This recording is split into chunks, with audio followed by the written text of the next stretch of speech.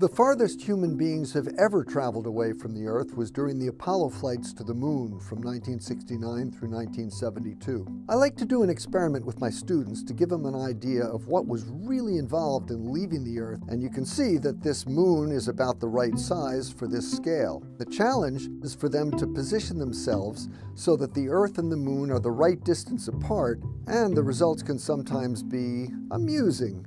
The Moon is about 250,000 miles away, roughly 400,000 kilometers, and the circumference of the Earth is about 25,000 miles, or about 40,000 kilometers.